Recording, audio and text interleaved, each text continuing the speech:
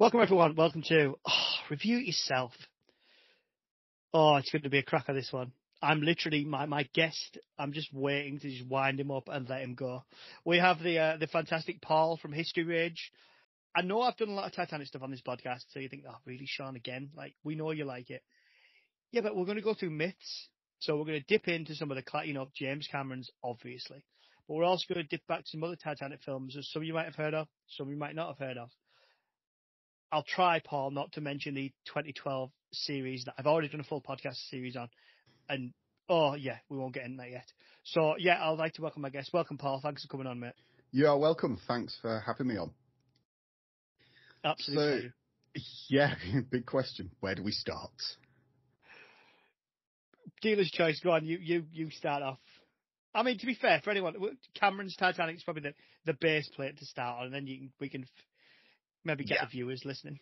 Yeah, I would quite probably agree. I mean, Cameron's Titanic, to start off with, I'm going to get angry. Cameron's Titanic. Go for it. I want to start a little bit in defense, first of all, of it, just on the basis that, as a piece of cinematography and an exercise in set design and special effects and possibly even to some extent pacing, it's an absolute masterclass. You want to see how it won all its Oscars, just go ahead and watch it. And, it's one of the most perfect recreations of the Titanic that we've ever seen on screen. You can see that they've really gone to town on the detail of all the furniture and everything like that. And you can see in a lot of things that are said where they've really paid some attention to details of things that they've got in inquests and from various sources and so forth. And then I start to think, well, why the hell did you do the rest of the film? I mean, I went to see that in the cinema, and I have to say I was praying for it to end at that point. I thought, it's like, okay, it's gone under. Fine, can I leave now? No, we have to do this boring bollocks with a 101-year-old woman throwing a diamond into the ocean, which I will come to later on as to just, when we start to talk about who is really the villain of the Titanic film.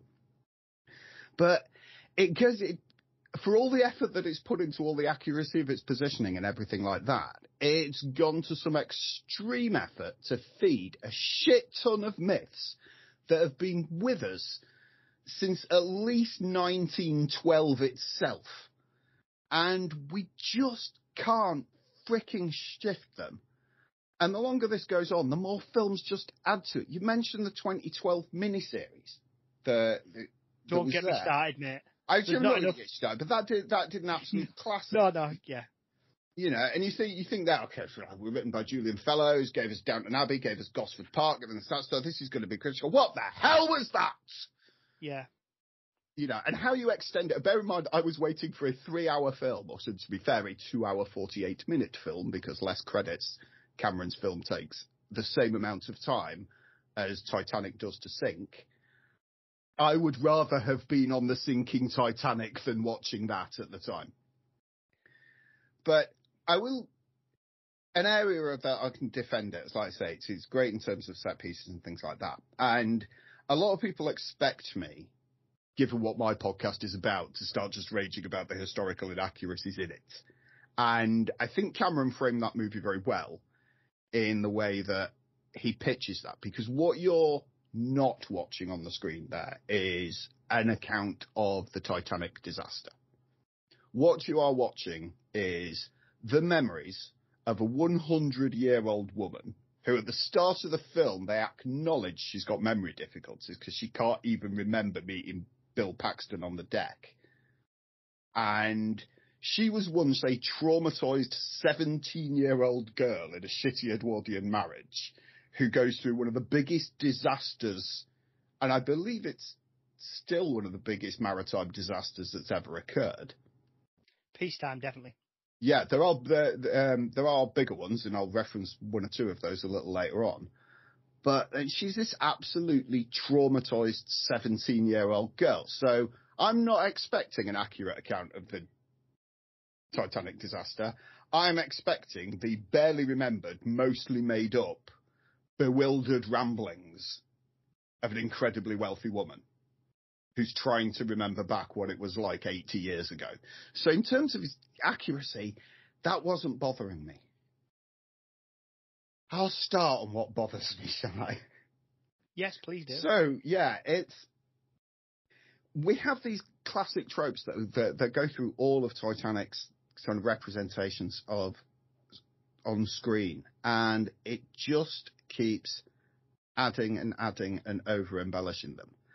And so I'm going to start first of all with a classic that I've actually done an episode on this, and this is the idea of your steerage passengers, how they're portrayed, the fact that they're locked below to drown on the basis of class, and the fact that then people are using like revolvers at the back end of pickaxe handles to just batter them through the gates. It's just bollocks. There is absolutely no evidence that A, that had ever happened, and B, there is absolutely no reason for it to happen. Certainly, once Smith gives the idea, and I'm not a fan of Captain Smith, I think I'll come to evil Captain Smith in a little bit of time, but this idea that when the call is given to abandon ship, that White Star stewards, the third-class stewards, who are of the same class level and type of people as the people that are in there, are going to go, oh no, you're just the lower classes, you can sit there and drown, the world could do without you, is fucking ridiculous. Well, they're going to drown as well, aren't they? Like this, if that situation was real, you're basically being told, right, you need to keep them down there, but you're going to have to stand beside the gates while we get the women's and the dresses and the first class passengers into the boats. Like I don't care how much you love your job, even in 1912, you aren't going to stand there and let yourself drown for your job. It's just not going to happen.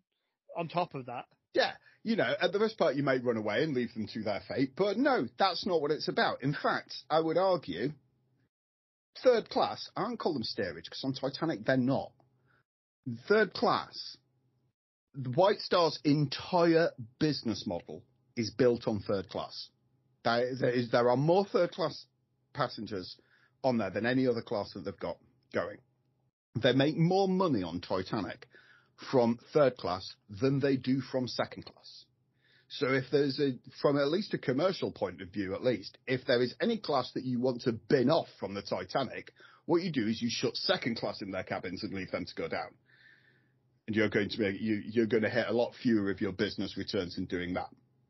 That said, though, it's going to be very hard to shut second class away, because second class have actually got the easiest access to the lifeboats. Literally walk out the cabins, up 2 flights of stairs, and you're on the boat deck.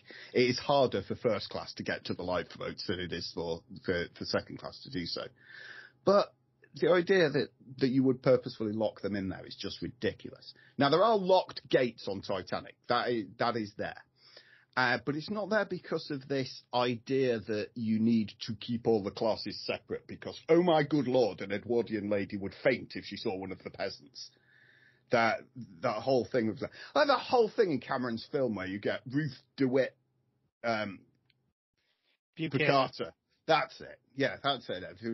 I do hope they're going to be seating the lifeboats according to class. That would be, oh, for fuck's sake, woman. Just get a grip. I didn't even need her daughter to just give her the stern look at that point. It's like, she refers earlier on in the film, she refers to Molly Brown as being new money, which I would lead to suspect me then that DeWitt Picata is old money. Well, they've got no money, have they? Well, this is it. Oh, your father's debts. Fuck this. Like, he left us nothing but bad debts behind a good name, or whatever she says. Debts are just as powerful as assets as in Edwardian England. Really are. Nobody is going to write off your debts. Okay? They're going to keep you going until you've paid them. But no, because now we live in an era of things like debt relief orders and bankruptcies and stuff like that, debt actually carries more stigma now than it did back in Edwardian England.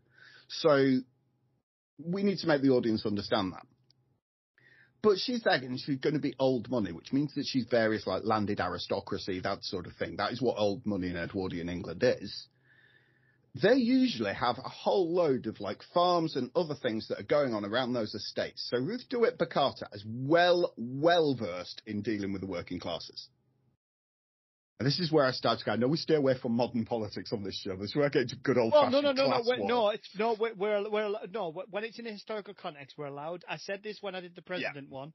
which was about Bush and as long as it's historical, it's fine.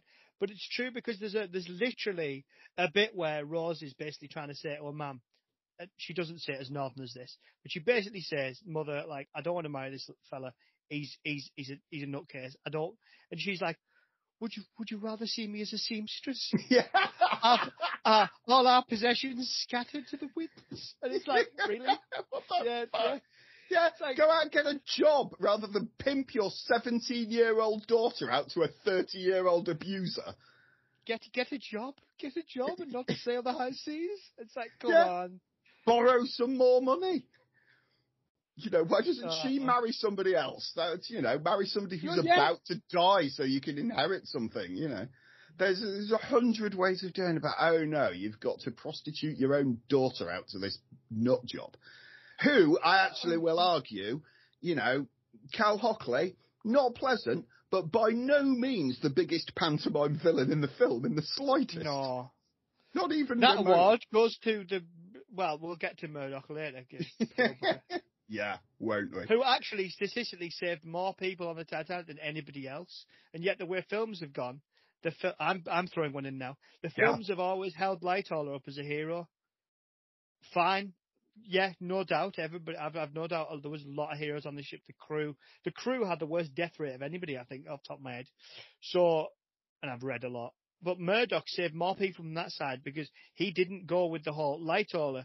Because the orders were, you know, that scene, oh God, I'm doing it again. That scene in every film or every TV series where Captain Smith goes, "Men, you've done your duty. Get the women and children off in the boat." Didn't happen. The guy's a breakdown, but I'm sure Paul will come on to Smith later on.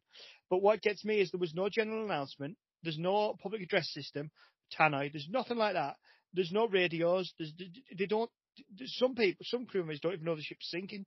They see lifeboats in the water. So it's like, the whole thing of me of where they're like, you know, men, you get the women and children at the boats. Lightoller is told anything that Smith decides were things that were suggested to him, which I think he does show in this film, to be fair. Where it said, hadn't we better get the women off? Lightoller took it as women and children only, which meant most of the boats he sent down went down half empty. Yeah. And on the other side, Murdoch, which is we see with Ismay, but we'll get to that, don't worry. We'll come round. There's a lot of circles in this. He saved more people because once all the women around him were in the boat, he was like, anybody else? Men, in. He wasn't, because obviously the message was that garbled. Yeah. You know, there was no kind of like standing order.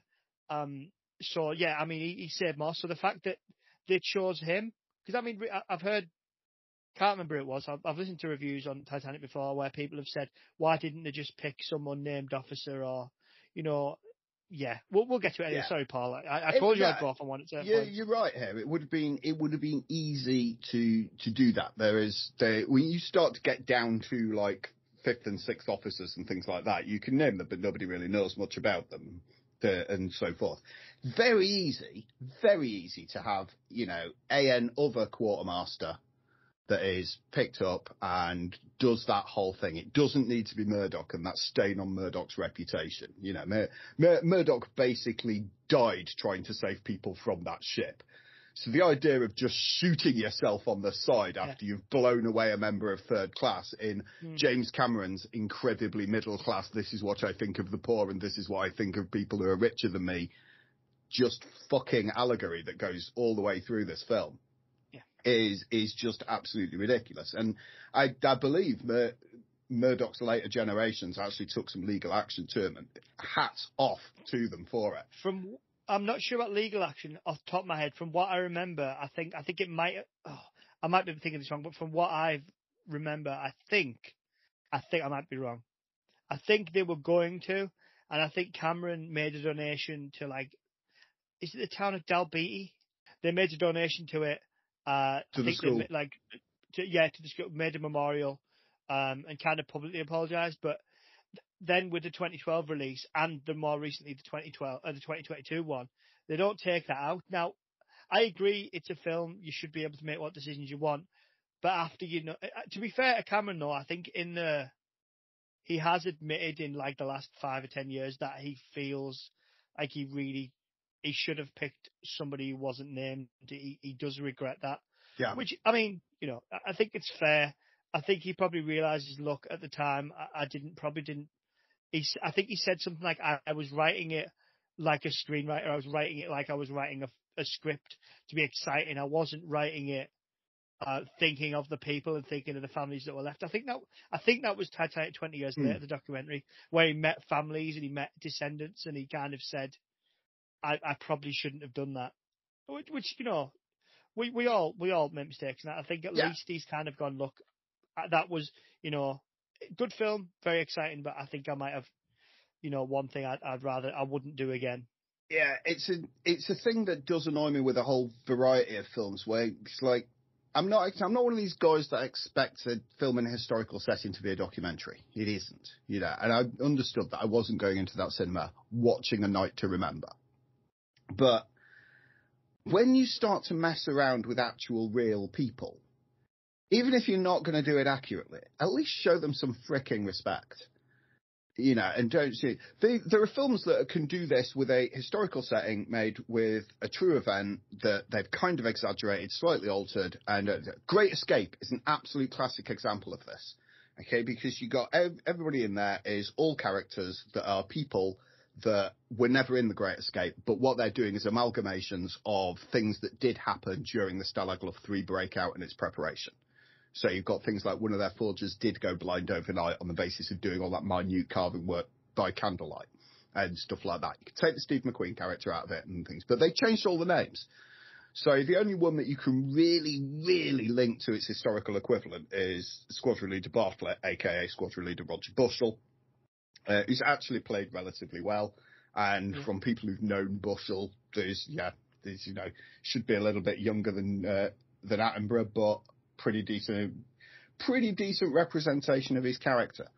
Yeah. And all the rest of it, you can make up whatever hijinks that you want because you're not dissing on real people there. Yeah. Or sometimes they go, the other way. Valkyrie, Tom Cruise. Right, Klaus von Stauffenberg is a fucking awful person. He's not wanting to kill Hitler on the basis that, Hitler's going to be doing all these awful things to the Jews. He was a proper full-on supporter of that shit. No, he's going to kill Hitler because Hitler's going to lose the war. And this is totally changing. But yeah, you have to get me on to rant about Valkyrie again, won't you? Whoa there, Paul. Give me time. So going back to this idea of being locked below. Yeah, there are locked gates that separate third class and first class and second class. And in fact, there are locked gates that separate first class and second class, but nobody gives a shit about them, do they? And broadly speaking, this is because first and second class, you can be relatively assured that they've got medical certification to travel, they can afford doctors, they can afford stuff like that. And then you've got third class, which basically empties itself out of what they call emigrant villages and with a minor health inspection before they actually get on. And then you go from there. But what they're not paranoid about classes mixing. They're paranoid about third class spreading cholera just like it did in Hamburg. And the whole reason for that lock gates and the whole reason behind that separation, there's two reasons for it. Number one is to prevent single third class men mixing with single third class women. White Star actually advertised that shit to their third class female passengers by saying, you can come on this ship and you will be safe because we're going to keep those two separate groups apart. And secondly and this is where from about kind of 30 minutes in, I'm out at this point because you have Rosa Whitbecator has her 17-year-old meltdown and decides rather than have this incredibly pretty diamond, beautifully lavish lifestyle and bit of a dick of a husband, I'm going to throw myself off the back of the Titanic, which is impossible for her to get to from first class.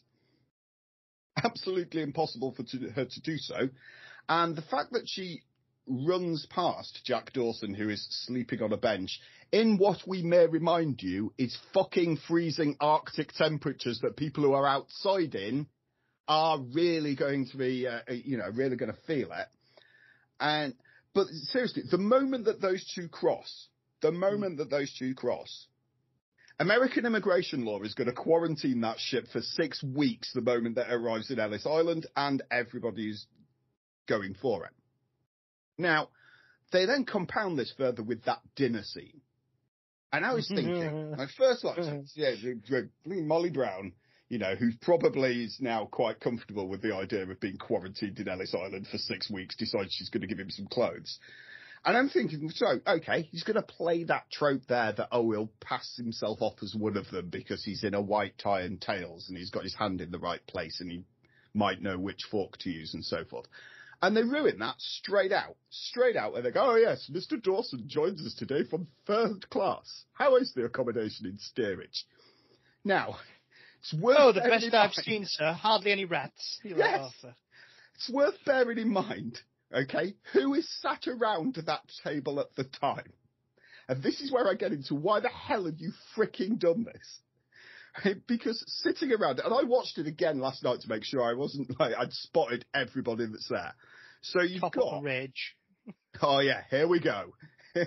So sitting around there, okay, we've got Molly Brown and we've got the DeWitt Bacators and we've got Cal Hockley. That we know. There you can go. Also sitting around there is Archibald Gracie, first class passenger, Englishman, probably doesn't want to be quarantined for 6 weeks on Ellis Island. We've got the Countess of Rothes, who is, you know, the moment she's heard, oh, he's joining us from steerage. Like, really? I've got some shit to do when I get to America. We've got Thomas Andrews, who actually designs the ship, is going to be well worth, you know, he's going to be well knowledgeable of what the legal implications of this mixing are. We've got Ismay. Now Ismay himself is sat around that table, and not just him, but White Star's pretty much commercial shipping license is going to rest on don't risk a freaking pandemic in America. You know, all it takes is for somebody else who is sat around that table, like John Jacob Astor, an American businessman with a shit ton of political connections, to go, yeah, we got held up in New York for 6 weeks, and it's that guy's fault there because he quite happily entertained a steerage passenger coming into the first class lounge, and that's it. Then you're not docking in New York again with Britannic, with Titanic, with Olympic, Nomadic, anything else that you are ferrying people to America on is done. Yeah, I see what you're saying, Paul, but just to be devil's advocate, you know, you've got to make it count. It's all about making it count. I don't quite know what you're not getting, but make it count. It's what it's about, that scene. It's not about the reality of the situation. It's about, you know, I have air in my lungs and a couple of blank sheets of paper. That's all I need. I don't need food and shelter and warmth. I just need a pencil and some paper. And that is how well rounded out those characters are. They are 2 blank sheets of fucking paper in depth. I honestly cannot stand either of them, as you can possibly tell. Yeah. I mean, you know, but Cameron is he can create a better story than that. And, you know, one of my side rages is, seriously, anybody out there that thinks the Titanic disaster is just not dramatic enough that we need this pointless Romeo and Juliet exercise where it's This is what bothered me about the 2012. I've done it already. This is what bothered me. Barely 20 minutes in. This is what bothered me about the bloody Julian Fellowes one. It was an open goal for him, and they made loads of stuff up, like locking up the Italians and all this random, like, you know, Charles Lightoller dancing with somebody in first class, and it's like, why have you put this in? It's like in Cameron's film when all of a sudden Rose is quoting Freud's work that he doesn't do for under 10 years. Yeah, he didn't publish that until 1920. She just suddenly goes all like, starts smoking like Cruella de Vil, and she's just like, and by the way, the Countess of Rothes at that table, not only does she talk to Jack, not only does she look at him and sit near him, and she actually lets him kiss her hand when he greets her. So there's an infection control, and, you know, stay 2 meters apart, shitting themselves at this point. It's not good. Yeah, it's just Cameron is better at writing. You know, this is the guy that gave us Terminator 2, and Aliens. We know he can do it. We know he can do a decent storyline. Yeah, there's some holes in there, but you don't have to do something that fucking glaring, especially when you've paid so much attention to what the bloody clock looks like on the grand staircase, that you then come with this vapid shite that's presented to me at that point. He's not making I don't mean this in the way it's modernly termed. He's not making the film for historians. He's making the film for, like, I was going to say teenage girls. He's essentially making the film for, like, you know, the young crowd, young adults probably get, you know, to go there, see Leo and Kate on the ship, the theme. They're there for, like, that. I do agree, though, there is definitely some disparities between why would you want to get, like, some things absolutely so spot on, it's like you're there. Yeah. And then other times, you know, because I've seen interviews, I've seen every behind the scenes you could imagine on this film. And, you know, Cameron takes pride, and they all do. Ken Marshall was involved. And, Don Lynch, sorry. They're all, like, you know, visual historian. They're all absolutely, like, marveling at what they did for real and how they did it. And But then all of a sudden it's like, oh yeah, by the way, we're going to have people getting shot. We're going to have people getting, you know, chucked down here. We're going to have people getting punching stewards. We're going to have. It's like, did you need to, like you said, did you need to do this? But yeah, he's not. Yeah, I mean, he's not making it for the historian crowd, is he? It's this unnecessary thing of having to go, oh, well, it's love that crosses class boundaries. You can have a love story and a romance on the Titanic. I'm good with that. A Night to Remember does it really well. Really well, where there's just a couple that over the course of that, they're slowly coming together, and then the ship sinks, and then they're looking out for each other, and it's all very tragic. You don't need to center the entire film around these two pointless people when you've got all this. So, you know, it takes 2 hours, 48 minutes to sink. It's a perfect length for an epic drama on its own. You know, A Night to Remember does it. Does it absolutely brilliantly. You know, pretty much the only thing that it doesn't do is break the ship in half at the time. That's really it. Yeah. I'll give you a film. I don't know if you've ever seen it. 1960s film. Basically took the story of the Titanic in so many words, but then didn't say it was the Titanic. They really lent into the fictional part of it that they could. Called The Last Voyage, if you've ever seen it. I've heard of it. I haven't seen it. Really good film. Difficult to get hold of.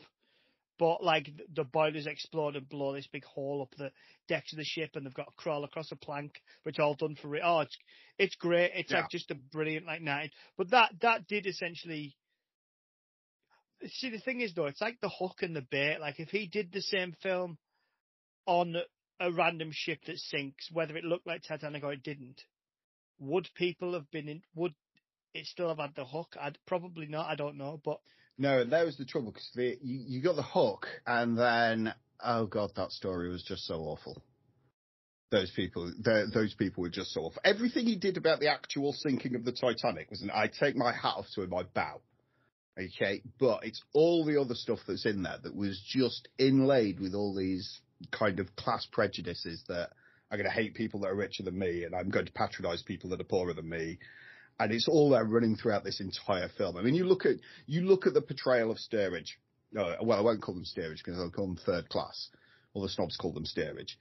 You know, they're all plucky. They're all poor. They all like a good fist fight. And they're mostly Irish, with one or two Norwegians and a couple of Eastern Europeans thrown in there. But it's that, oh look, everybody loves the plucky Irish again. And, you know, he takes her downstairs to the third class. I mean, it's impressive that she gets onto that desk, throws her shoes to one lady in third class, and ever sees those fucking shoes again. Because any one of those kids went, Jesus Christ, I've got £600 shoes. I'm off. But no, you know, they're all the plucky Victorian Edwardian poor that have got their Baram party, and she downs a fucking pint of Guinness partway through it. I mean, can you get any more tropey Irish? If I was Irish watching that, I would be absolutely offended. It's like, is this really what you think we are? The best bit after that is he's out the tropes, is when she's downing her said beer. And she hears a crash and she looks to the left and there's these guys that are just so pissed they've crashed a table, and she looks at them and she laughs like, oh, I'm amongst my people, and you're like, this is a bit of a strange. And this is before like you talk about things that pull you out of a film. My auntie saw this in cinemas because I'll have only been a kid. Well, my auntie saw this in cinemas and she said the bit that totally just took her out of it was this really dramatic scene, steerage getting locked up. We know it's not real, but third class stage, whatever you want to call them, have been locked below decks. They're rushing around trying to get out. Oh, the boats are going, and all that kind of thing. That was meant to be Italian. It was dreadful, wasn't it? Are all. No offense, Italy. It's beautiful. You're like, oh, this is going on, and then in the middle of it, there's just this poor, presumably Asian family stood with this little translation book, trying to figure out what the sign says, and it's like, I don't know. It's like what's that there for? I think it's a clumsy. It's a clumsy thing. Languages. This is it. If you look at, and that's right. The reason that I don't call them steerage is that people that travel in steerage can't afford to travel in third class on Titanic. Right, a third class ticket on Titanic costs about the same as a second class ticket on Mauritania. Okay, it is phenomenally expensive to travel on Titanic. Jack Dawson has to bloody win it in some sort of rigged freaking poker game, and yeah, everything, all the signs on Titanic are English. Now, if you look at third class passengers, 2 out of 10 have English as their first or main language. Okay, it's 2 out of 10, and all those one thing, and this is why I praise him on set design. So all the signs are in English. All the corridors down there look the same. They did that. He did that quite well when she goes back down to kind of rescue Jack with the miracle axe blow. Well, there's accounts of crew getting lost on the film. Let's say people would go off to craft services, food, and be gone half an hour. But where have you been? Oh, I got lost trying to get out. So they figured things out like that. Like you said, there's some things in here that you take your hat off to them. They figured out new theories about the way the ship sank when they flooded the Grand Staircase. Because it was built the same, slightly bigger because we're a bit bigger now. It ripped off its moorings and started to float up and panicked the hell out of them. Everyone was fine. And they think that's why the Grand Staircase, they think it ripped up and out. That's why there's no balustrades at the bottom. There's no wood wreckage. There's nothing. They think it just floated out and broke up or sank because it was quite heavy. There's just no wreckage. There's nothing left of it. So, and also with the davits, the Welland davits that were made that really dropped the lifeboats down, they were reinforced for the film. From what I understand, they were made by the same company, exactly the same way. They were slightly reinforced because modern health and safety. And when they filled them up with passengers, and bearing in mind most of the shots in this, they're not filling them full. They said the davits bent. They literally, not bent's the wrong word, that makes it sound like they broke. They're visibly flexed as they were lowering people down, and they were reinforced. So the historians were like, oh my God, maybe this is also the reason why people were so reluctant to get in. Not because, we don't want to leave this, because they looked at the davits and thought, I'm not getting in that. That's going to. So the stuff, all conjecture. But again, they built some of it that faithfully that they were able to say, well, look, we built this the same, we flooded it. Maybe this is, so there's things there to, as you said, to kind of pick up on. But one of the things that I really do take my head is when they built a lot of the deck sets as well. So because I saw an interview with the set builders, set designing crews and things like that, and they said they had them all mounted on hydraulics. So that in every scene, the floor that they are stood on is at the angle the ship was on at that time in the disaster. And now that is a spectacular level of accuracy to go for. Yeah.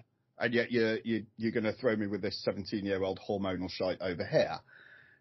But again, what they've managed to kind of demonstrate with that is that, there isn't going to be a panic amongst the crew. There isn't going to be a panic amongst the passengers, because you're going to tilt forward as the main kind of front fills up with all the watertight bulkheads. And then as the rest of it's filling up, the actual angle doesn't change that much. It just starts to go down up until that gets full, until you get to that final plunge. And within about 5 or 10 minutes of walking on that surface, everybody who was on that kind of set said, for about 5 or 10 minutes, you forget it's there. You just don't think about it at all. So nobody's going to get a particular pound, particularly given that Smith didn't order anything. Oh. You know, he's so the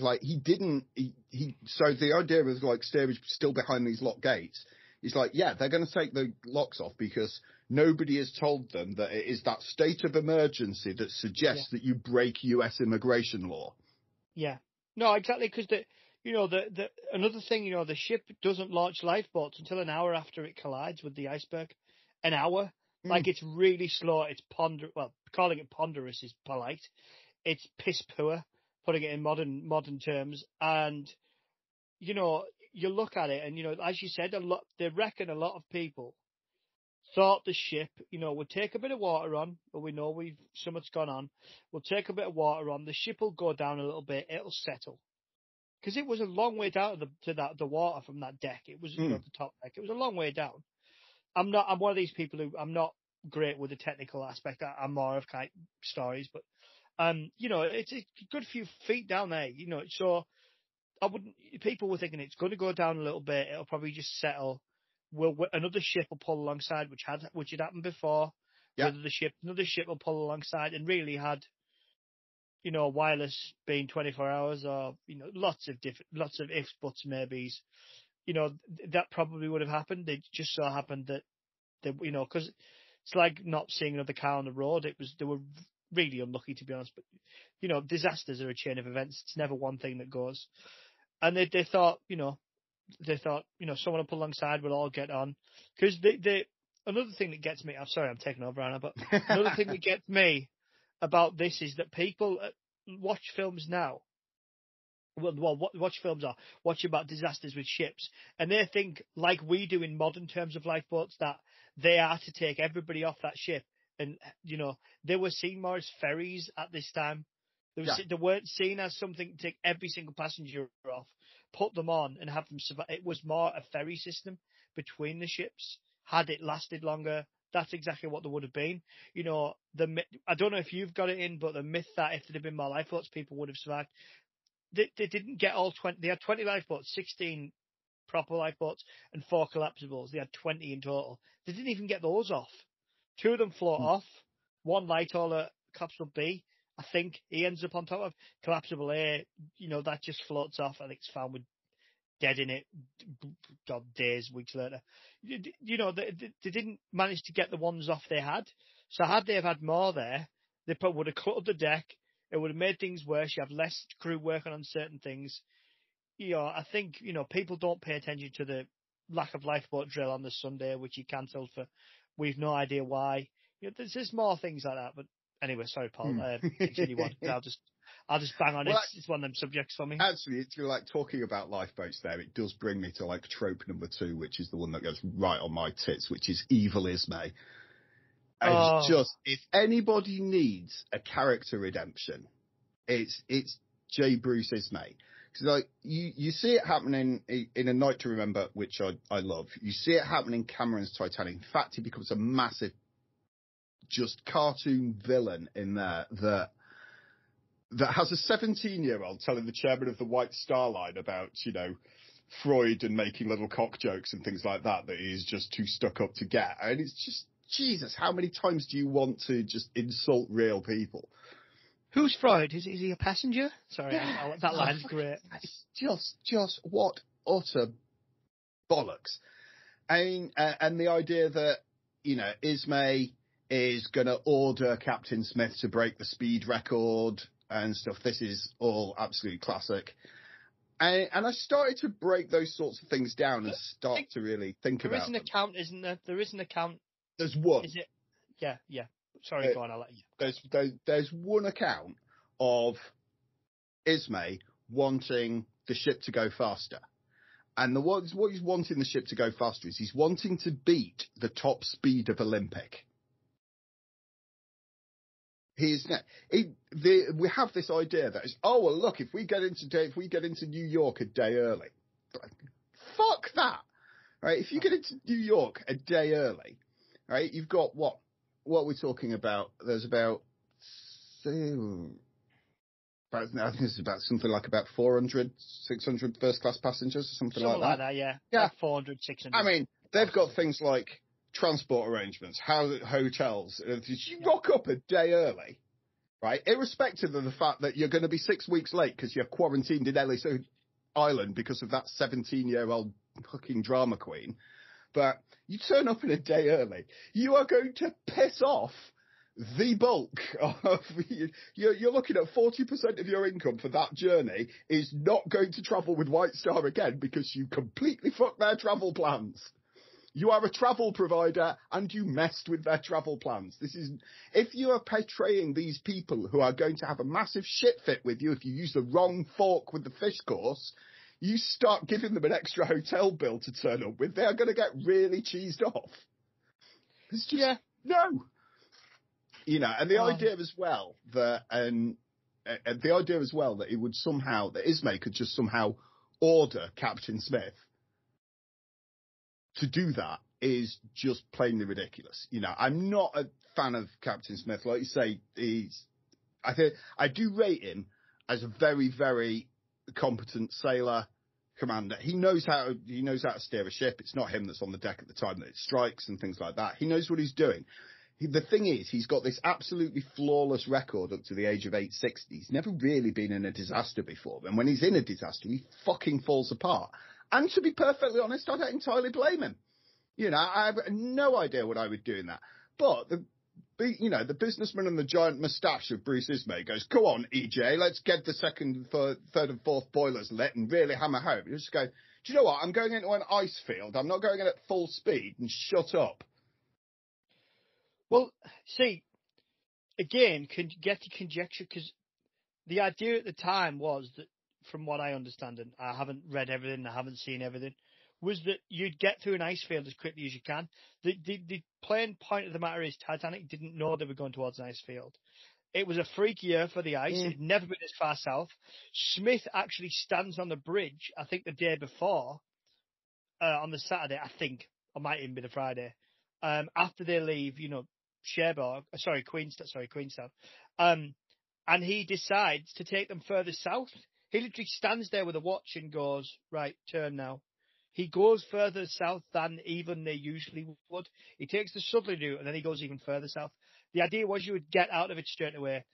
You can get into the stuff about telegrams that didn't get passed on, messages from the Harbour.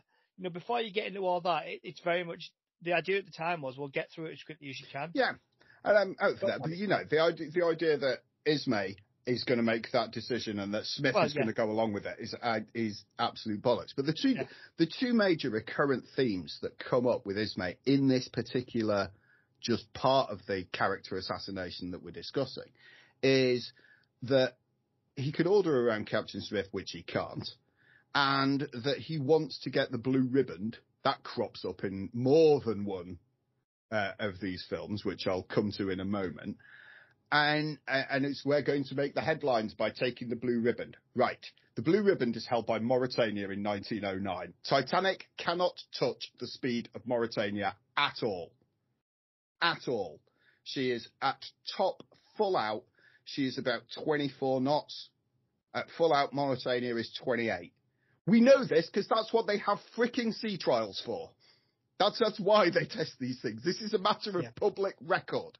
We know what the top speed of Titanic can do because they sail it out, do it, and then come back. Yeah, they find I think that in the Luff at Belfast, I think. Because they test the lifeboats as well. Because the ship essentially had to get signed off. So like a test drive for anybody, who's not as into it as we are. But no, I mean, I'm sure you'll get to it. But, before we get to the actual historical stuff of Ismay, there was a chance in here for Ismay to have a redemption because there's scenes that were filmed that are on the deleted scenes for Cameron's film where Ismay is like essentially led through like the widows. Yeah, it's a bit theatrical, but you see how this man's just destroyed. He can't look anyone in the face. And I personally think they were trying to make a point of that he'd fell apart And you could argue that, you've survived and my husband hasn't, blah, blah, blah. But the fact is that, to segue into the historical, this is historically accurate in terms of, I don't know whether he's led across the deck on the Carpathia. I doubt he was. I bet he would have been chivied away quite quickly because he ends up with the doctor of the Carpathia. Apologies, it's been a while. I can't remember the guy's name. But he ends up, I think, rostering, obviously the captain's like, right, go. And he gets sent to the doctor, and the doctor gives him, gives him opium, which, Sherlock Holmes is on. I know it's fictional, but a lot of people know that. And he's basically sedated, as we would know it, for the next however long it takes them to get back to New York. And, there's lots of things stacked against him. He's got some beef with this newspaper magnate. Think a kind of, someone who owns a newspaper. There you go. Spot on. This is why you get someone who knows the stuff. I know this. So he gets nicknamed J. Brute Ismay because it was Joseph Bruce. Anyway, so he gets nicknamed J. Brute Ismay, basically because this guy's got beef with him, and he's an easy scapegoat.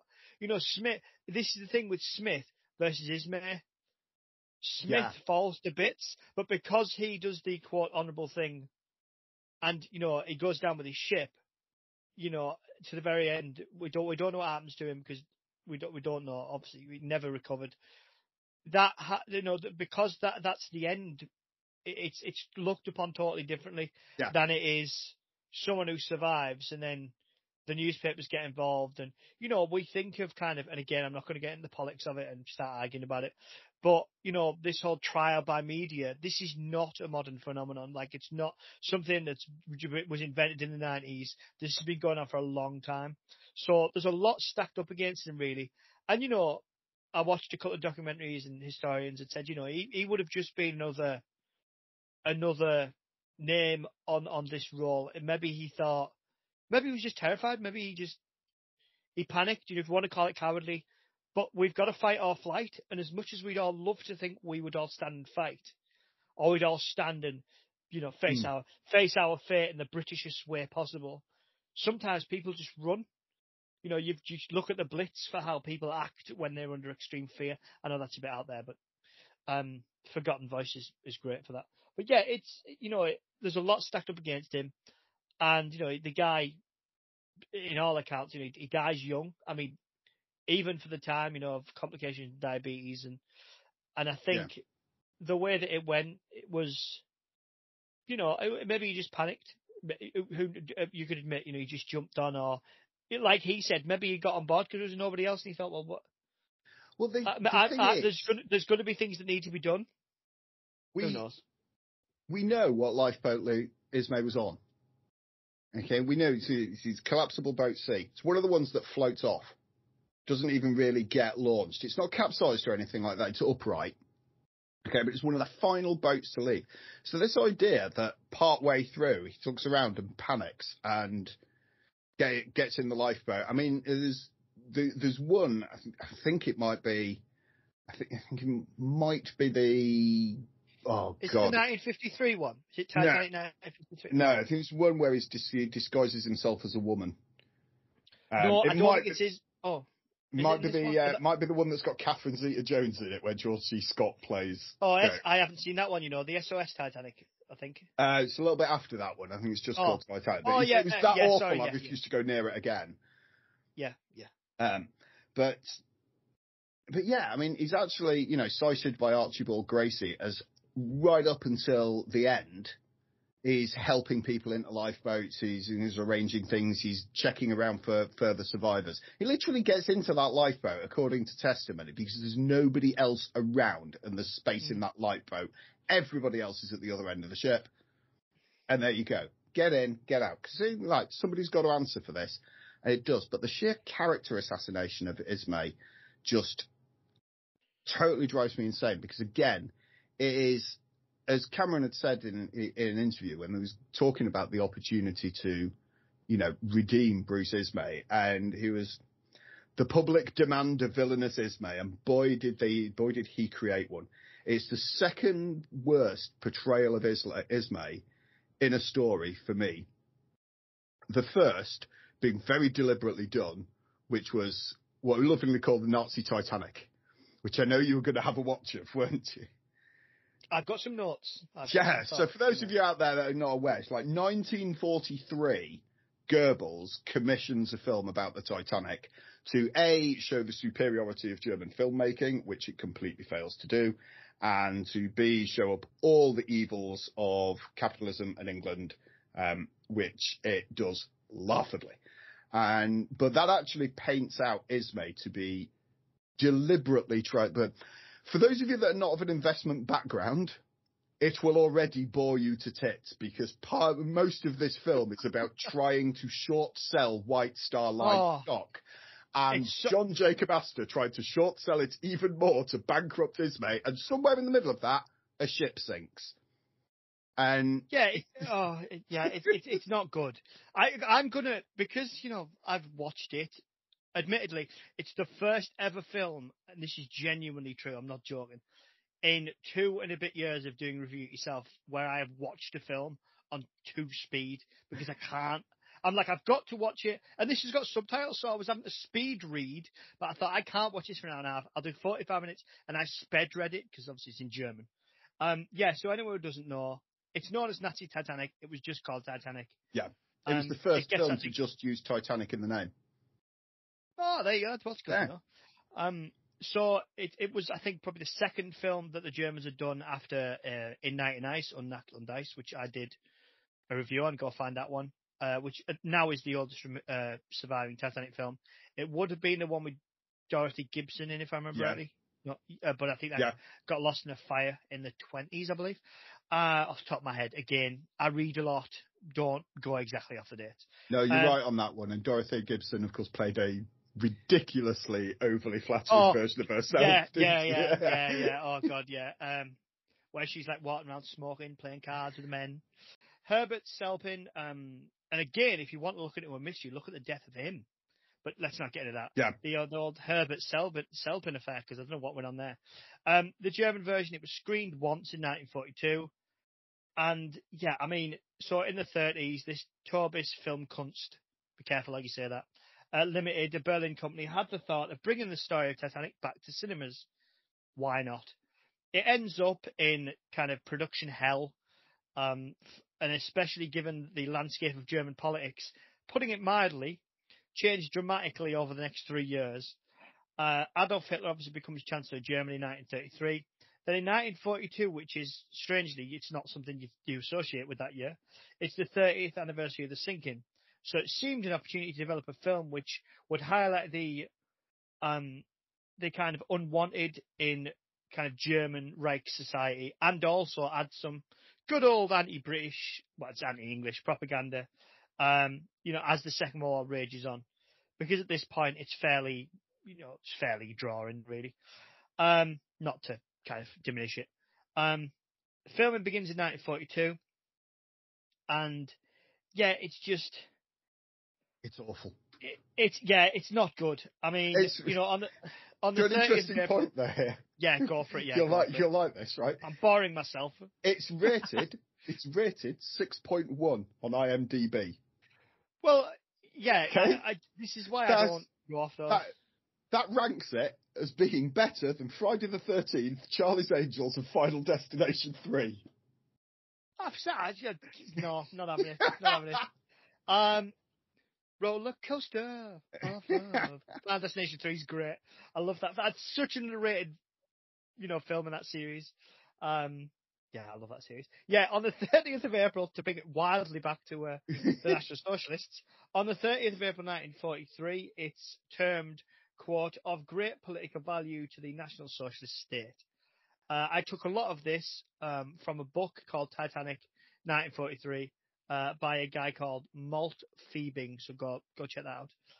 5th of December 1944, it is then prohibited by the orders of the Minister of, and everyone thinks Minister of Propaganda. His real title is quite interesting, nefarious but interesting. So Joseph Goebbels is known as the Minister for Popular Enlightenment and Propaganda. So you can't get, it's 1984, but not before 1984. Yeah. And because at this point, the Germans, it's clear they're going to lose.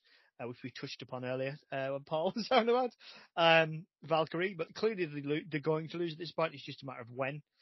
And they basically saw, I reckon they were thinking, yeah, we probably don't want this. Because they talk about being the safest ship, the fastest ship in the world by English experts. English unexpected. And I was like, yeah, okay. Well, no. It's like even during that film, both Ismay and Smith and every officer on the Titanic that isn't the token German they put in at First Officer refers to the ship as unsinkable. Nobody, until it sank, referred to it as unsinkable. And you go back to Cameron's movie, okay, when Ruth DeWitt Bukater turns up, her first line in the film is, "So this is the ship they say is unsinkable." If she's saying that, she's read some very niche engineering magazines, because that's the only time it's ever mentioned. In which they called it practically unsinkable. Then the unsinkable, then the practical bit got lost, as it does. So it is unsinkable. God himself could not sink the ship. Wrong. The engineers, of course, the workers, the German Workers' Party, it all fits in. They're the skeptical ones, and of course, the talking German Peterson. He notices, and there's you know me, if you listen to this podcast, I tend to go to the plot. No, there's just nothing worse going through here. Like, this isn't even one of those where it's like, oh, don't tell people what they should and shouldn't watch. Don't waste your time on this. Yeah, no, seriously, I agree here. Like, if your mum says to you, do us a favour, love, come and cut my toenails. I've just got out of the bath. That's a better use of your time than this is. And if that doesn't tell you, like, that's such an odd example, and even if you spend an hour and a half cutting your mother's toenails, it's still a better use of an hour and a half than watching this. Exactly. It's absolutely. You'll get more brownie points doing that than you will out of watching this. I don't know any situation this will do you any good. I mean, it was easy enough to get pulled out of this film. We talk about the moment your hand gets pulled out of the film. So when you're seeing they're having the concert in third class and there's a freaking stripper. Yes, like, what and why? We're going to go with the immorality of these people now, are we? Because they're English. And it's like, what? I was just like, oh, what's this? I mean, Officer Peterson has this really awful scene where he stood there going, if this happens, this will be dreadful and everyone could drown, wink, wink, nudge, nudge, you know what I mean? It's like really bad. He stands and makes this big scene to the captain of the ship and the managing director of the line he works for. This is like marching into like your boss's boss and going, this is a disaster. You're probably not going to be there very long, let's be honest. I mean, Officer Peterson, of course, notices the damage, goes and saves a little girl at the end, swims her to a boat. But I wrote down, the inevitable, needless destruction of the ship with thousands of men, women and children at their hands with a nutter at the helm must have seemed a little too close to home by 1943, 1945. So they thought, we're not going to lose. And then they try and make out about Ismay, and he has been caught at the inquiry. And they're like, well, we find you not guilty, released, cleared of all charges. And like, Peterson sat there like, no. It's like Macaulay Culkin-esque, like, no, this is not right. And all the engineers are there like, no, people have died. And it's like, I mean, obviously, it's in such bad taste. But, because because I've never seen it before, but I thought it was going to be all about a certain group of people and how they're evil and all this. That's not there at all. Not that I could see, it's all about capitalism and all this kind of thing. Well, this is the interesting thing with this film, because, they don't hide it. The final caption of the film, der Tod von 1500 Menschen bleibt ungesund eine ewige Anklage gegen Englands Gewinnsucht. Which, for those of you that do speak German out there, I'm sorry I just murdered your language.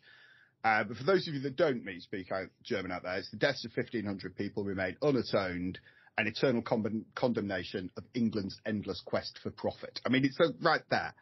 Now, curiously, once the Second World War's over, who's putting this film out? The Soviet Union. The Soviet Union re-edit it, get rid of the German opening credits, redub it so that it doesn't refer to anything German, rescreen it for its anti-capitalist credentials. Well, this is the thing, because Hitler hated communism, but National Socialism, the clue is in the name. Two cheeks of the same arse, I always say. Yes, there you go. 2 eggs in a hanky, if you want to be a little bit more polite. But literally, this is, there's socialism in action. It's not a surprise. People just tend to say fascist and it gets lost. Dig a little deeper, if you've got a strong stomach. It's not worth your time. It's just shit. It really is. It's just shit. It's not like, even if it was made in Weimar Germany, or post-war Germany, it's just not. It's not worth your time. It's still even for someone like me. Even for me, I love you, Paul. I love my history. I love reading about the Second World War, First World War. I love all that. Don't love it, but I enjoy reading about it. I find it interesting. Titanic is it'd be my mastermind specialist subject. I'm like, this is right in my wheelhouse, no pun intended. And then you watch it and you go, this is just not worth your time. And that's me. So as a layperson, honestly, don't waste your time on it. Like, really don't. Like, it's not like how bad is it? Just don't. Do something else. Yeah. Bake a cake. Make corned beef hash. Do something else. The great irony of Nazi Titanic is, again, not only did it get used to actually promote communism in the end, but they filmed it aboard the Cap Arcona as well, that sometime later sank with a much more catastrophic loss of life than Titanic did as well. Yeah. How pathetic. Well, I feel an awful lot calmer for that, but I will just round off. I did say, like, the biggest villain of Cameron's Titanic movie for me, Rose DeWitt Carter. She just ruins everything that she fricking touches, and it's like the high points for me is the sudden teenage mood swings. When she's going, oh, well, you're just poor. You can't possibly talk to me like that. You dare talk to Lady Go. Oh, look, you've drawn this one-legged prostitute in her hands. Like, just what the fuck? But it's when it's going down and you've got, she's going down to do the massive axe lucky strike on Joe. I imagine he was wishing that she'd just cave him in the head so he could get rid of this stuck-up psychopath. Because, like, he tries to put her on a lifeboat. She gets off. He tries to put her on another lifeboat. She jumps back on the boat.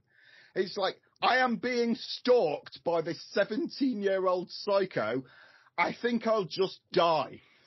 That's bad out of context. Do you know what I listened, I've got to shout them out. I listened to a couple of Titanic reviews recently. I listened to Seismic Cinema. They did one. Mm-hmm. Really, really good. Really interesting to listen to two people who really aren't into the history, just talk about the film. Really good one. And I also listened to Paul and Sophie over at SP Film Viewers. Paul also did my wonderful logos for the podcast. They watched it, and Sophie wasn't a big fan of it, the man and wife. And she had a rant. You'll love it. I recommend you listen to that one. You'll really enjoy it. And she made a point that I've never realised before. I don't know how it's passed me by. If she stays on that boat, they both live. Because Jack gets on the... How could he have fit on it? No. If she hadn't got off that boat, even if Carl hadn't have stood by his lifeboat thing, which he probably wouldn't have done, he would have been able to get on that big wooden door. Yeah. Like, anyway, like, I mean, that's. I mean, I am a big buyer into that. Frankly. There is room for both of them on that door.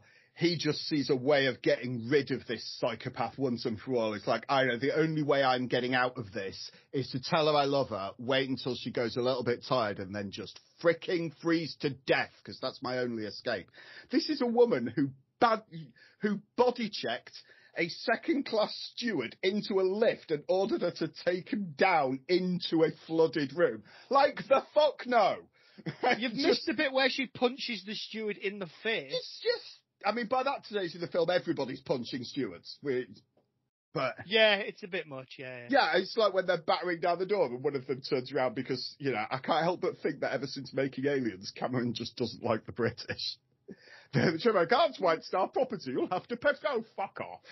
I mean, he hasn't quite gone full Mel Gibson. He hasn't gone like the Patriot. But Mel makes a damn good film. So, I mean, for his other faults, I will give him that. But he makes a good film. But yeah, it's like, don't waste your time watching Nazi Titanic. Don't waste your time watching Cameron's Titanic. Watch A Night to Remember. It is the best of the lot in story and in accuracy and everything. And I stand by Kenneth More to this day. The Night to Remember is because it was made when there were still survivors. I know there was a couple, but there were kids or babies. But, it was made, I think Lawrence Beasley was one of the technical advisors and tried to jump back on board as it sank. But they had to say, no, you can't, because it would have brought union rules and shut them down. And you just think it was made, and it's not as historically accurate as Cameron's sinking isn't perfect. They don't know exactly, but yeah, for the Night to Remember is probably the best one. Yeah, easily and by far. I mean, me and my friend came out of the cinema because I am old enough to have gone and seen it in the cinema. We came out of that and just went, Kenneth More every time. It looked spectacular, but they ruined it. If you want to go see the Rose and Jack story, go read Romeo and Juliet. Because that's basically what it is. Yeah, so is her character totally irredeemable to you, or do you think they could have tweaked it to kind of to make her come out across to you a little bit better? Because had they actually brought the two classes a bit more together, I think it would have made a much better thing. But the trouble is you've got a view that is held by relatively affluent people that work in the arts as to what aristocratic people are like, who they've broadly never met or had any dealings with, and what working class people are like, who they've broadly never met or had any dealings with. So you've got these two absolute caricatures of stereotypes trying to develop these two people trying to create a relationship where the people who are writing this have got no idea what either of these two people are like. And when you're starting from, like you say, two blank pieces of paper and that's it, you've got these romantic stereotypes that are just based around bullshit. You try and combine that, you're going to increase and multiply the level of bullshit. Yeah. Well, we get the 90s trope of on the back seat as well, which everyone seems to bypass. And it's like, that's... I mean, good luck having sex with a girl in the back of that car. Right, there is barely enough room to sit two people in the back of that car. Well, they reckon Cameron nearly found it. Well, they reckon he thinks he found it, but it was inconclusive. They couldn't quite. It just, some people said it was a heap of rust. He said he saw a fender or the bonnet, whatever you want to call it.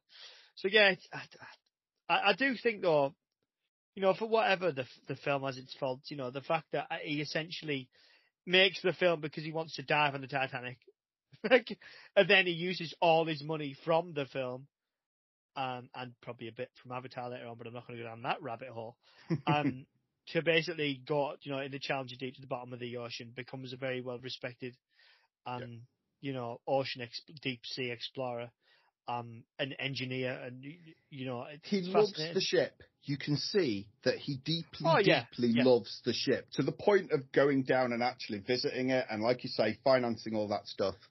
Okay, love the ship. The same love isn't extended to the disaster, and the same love isn't extended to the 2,200 people that were on board the ship when it struck that iceberg, and the 1,500 of them that didn't survive it. That same respect is not there. And I would like to see that.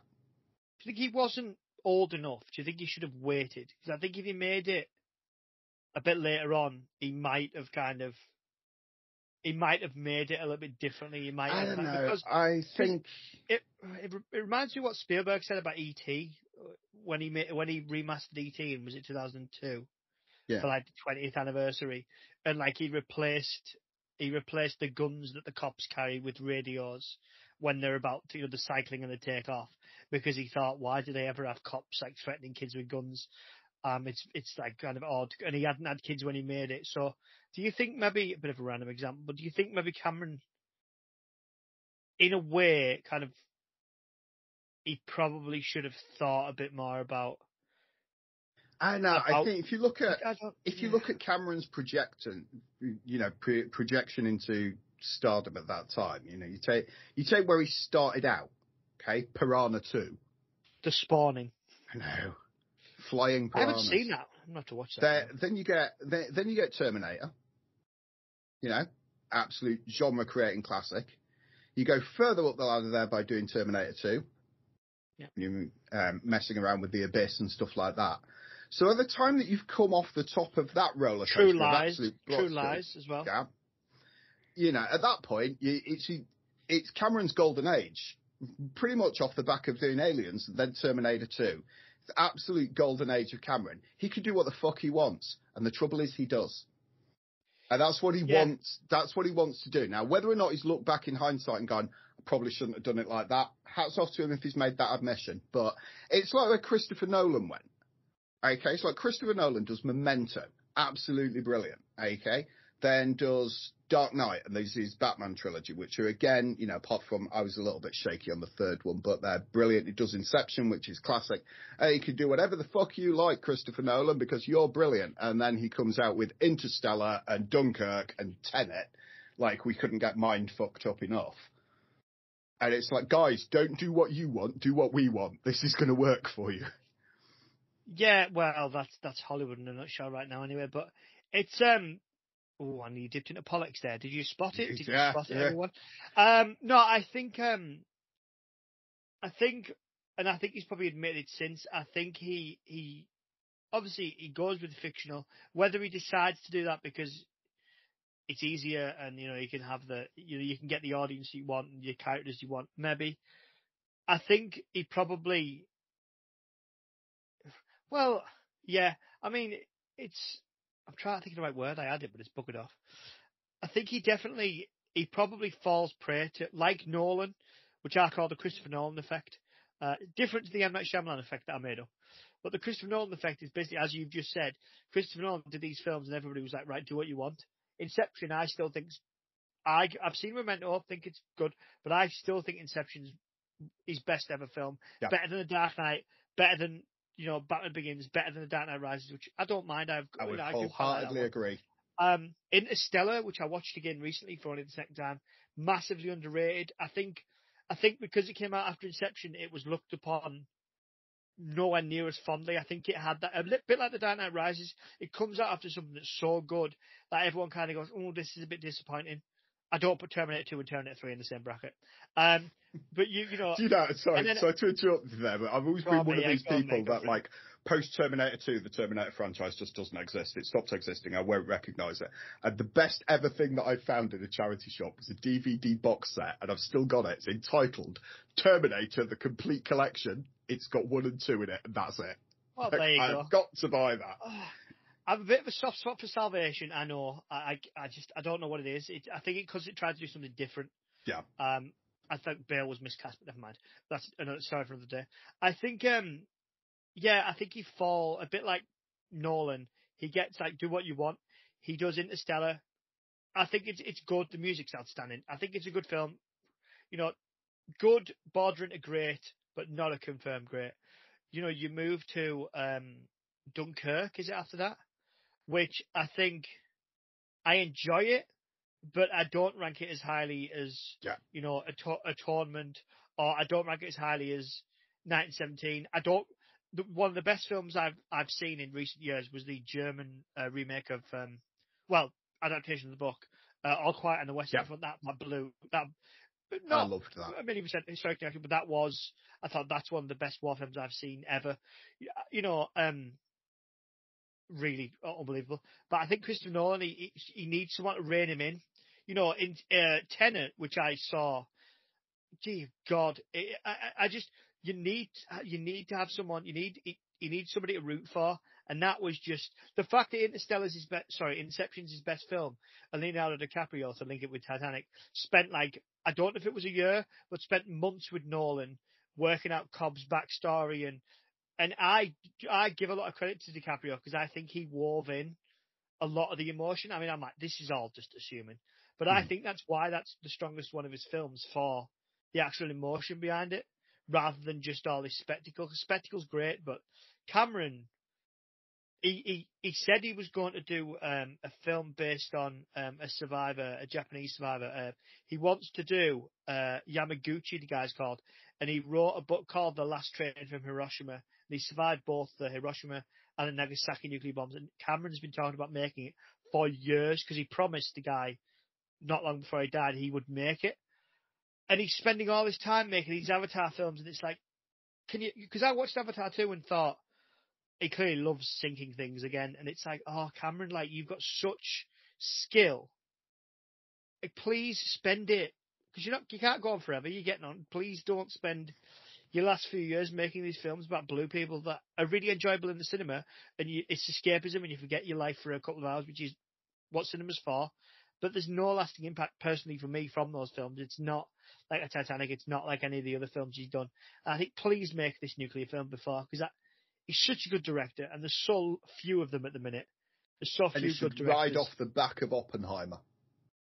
Where, while that roller coaster's on there, take that market on. This is going to be, well, no, it's not, because it's just my opinion. I thought Oppenheimer was filled full of unbelievable performances. It looked beautiful, but I don't think it's a good film. And I don't mean it's a bad film. I don't think it's a bad film. Because I know some people think, well, if you say it's not good, it means it's bad. No, it doesn't. It just means I was disappointed in it again. I'm waiting for his upswing. Because for me, I mean, I know people won awards, and Downey Jr. was brilliant, Cillian Murphy was brilliant. You got anybody was in that film. But as a film, it's not something I'm going to rush and rewatch. I won't buy the DVD. Yes, I'm old-fashioned. I just won't. I have no interest. They put it back in cinemas. I don't want to go see it. They put Tenet back in cinemas. No interest. They put Inception back in cinemas for its 10-year anniversary. You better believe I went to go see it. Put Saving Private Ryan, and I went to see that. I saw Braveheart the other week. I don't always need to talk. It was great, but I'm rambling. Next year, 50th anniversary of Jaws. I am totally in the cinema for that. There you go. Oh, absolutely. Oh, God, yeah, that'd be good. And, oh, no, I'm mixing up my years. But yeah, no, it's, do you have any further points? Or is the rage calmed? I have got it all out of my system now. I really have, and I'd like to, I thank you for giving me an opportunity to rage, because running History Rage, I'm always listening to the rages of other people, and it is good to get some of that pent up blood pressure out. I listened to your episode with, I can't remember the lady's name, but she was brilliant, from a couple of years ago about Protect and Survive. Loved that. Absolutely loved that. And because obviously it's more like an interview. It's not an interview podcast, but it's very along the lines of they're there to have their say, rather than my guests who struggle to get a word in because of me. No, it was. I really enjoyed it, and obviously you and your co-host kind of. I thought, and then when you launched in, I thought, because you never know quite what you're going to get with the guest. And I thought, we'll launch in, we'll see. And then it was just like bang, and I thought, that was a lot of pent up rage there. It's good to get it out. Yeah. You want to give a listen to we've done a few sort of like film linked episodes, because like our third ever episode, we had Dean Strachan on from the Chronicler Chinese History podcast, who oddly enough ranted about Braveheart. Now it's not remotely connected to Scottish history. Then we had the guys from Fighting on Film on. If you've ever run across them, they did a lot of ranting about Nolan and Dunkirk. Ooh. And then they might be up for a get. And then we had Zach White on, which he comes quite a lot to do anything sort of Napoleonic Wars. A big plug out there to the Napoleonic Wars podcast. But basically, he went to see the new Napoleon movie and literally DM'd me from outside the cinema saying, I have got to rage about this shit. It was fucking awful. And I recorded him like 2 nights later before he'd calmed down. So do give that one a listen. To be fair, yeah, I understand the rage. If anybody, probably the best example of that, outside of the Defender episode where my guest Arthur, bless him, from 2 Cents Critic, made me watch a film with Hugh Jackman called Reminiscence, which is one of the worst films I've ever seen in my life. Until you saw Nazi Titanic. Well, actually, no. My example, it wasn't offensive. It was just dreadful, boring, and just like, oh, here we go. Which is the cardinal sin, boring. You just can't bother watching it. The one film I was going to say, which I absolutely despised, and like your friend, I did the review. I got out of the cinema at 10 o'clock at night, and I did the review. It was back when I did solo reviews. I did the review at 2 o'clock in the morning, knackered, angry. It was the latest James Bond, No Time to Die. I hated it. Still do. Absolutely hate it. With a passion. It's awful. It's not a Bond film. I absolutely despised it, and it crushed my soul. And the Batman, which I got dragged to see twice, 6 hours of my life, never going to get back, and it's the most overrated piece of batarang you've ever heard in your life. So I'm partial to it, but no, it's so for anyone who's unfamiliar, would you like to explain? I think it's pretty self-explanatory, but just in case anyone, just to make sure, explain what History Age is and where you can find it and all that jazz. Yeah, the bit that everyone loves, the plug. So the History Rage is we're weekly episodes, one a Monday. What we do is we invite historians, museum curators, other podcasters, people of a history background, and we always ask them the same rage question, which is, what is the one historical thing you wish everyone would just stop believing? So we've had people come on to say, like, oh yeah, the Nazis are not this technological powerhouse. The Battle of Britain wasn't a close run thing. Battle of Trafalgar, not really that important. Waterloo, not all it's cracked up to be. We've got a few future ones coming up. I've just been contacted by somebody who wants to do there were ships on D-Day as well, Spitfire, not all that. We've had that in the past. That was, and all of these things. It's all basically, everything that you get told from popular culture about history. Is it right? Our first ever episode was a particular pet rage of mine, which is that Burke and Hare are not body snatchers, and yet they're the most famous body snatchers that we've got, without actually ever having dug up a grave. So we've got about 102 episodes out in public release at the moment. We've been going for about 2 years. You can find us wherever you found this and at historyrage.com. Nice. Yeah. Get yourself over and have a listen. It's something I've been watching for been following for quite a while. And now I've gone through, picked out a couple of episodes to listen to, because I'm one of these people, if I don't know much about it, I think, right, I'll save it for when I've either watched something or I've read something to go back and check out. But it is well worth it, because there's nothing better than having a good whinge or a good rage. My one, and I don't know if anyone's done it, would be kind of, keep calm and carry on. It didn't exist. It was never released. Anyway, I don't want to get myself lost in that one. It just annoys me. Because everyone's got it on tea-towels, and it's like, that's not, we didn't sit, not we, the British didn't sit back and go, oh, well, we'll win this and we'll have a nice cup of tea. Oh. You will be pleased to know there is an episode upcoming on Blitz Spirit. Oh, good. I look forward to that one. Cracking. Really, really good. Because obviously I wrote my dissertation about memory, all about what we remember and why we remember it. Which was fascinating. Why did we use examples of fighting Nazi Germany when we were in the middle of a pandemic? What purpose did that serve? Again, the politics. My politics rule. But no, thanks to Paul for coming on. I've absolutely loved the chat. I hope you've enjoyed the catharsis, and it's been great. You're listening to Review It Yourself, the podcast with the Psy. No politics. No pandering, absolutely no point. Yeah, again, you can find us wherever you want. We've gone to episodes twice a month, so every 2 weeks, funny enough, on a Monday, because I wanted to kind of, it's just me, so I wanted to get the quality up a little bit and cut down upon the release schedule, but I think it's paying off, and there's lots of stuff coming out. So yeah, go back and check it out. If you like the Titanic stuff, there's loads of stuff to go back to.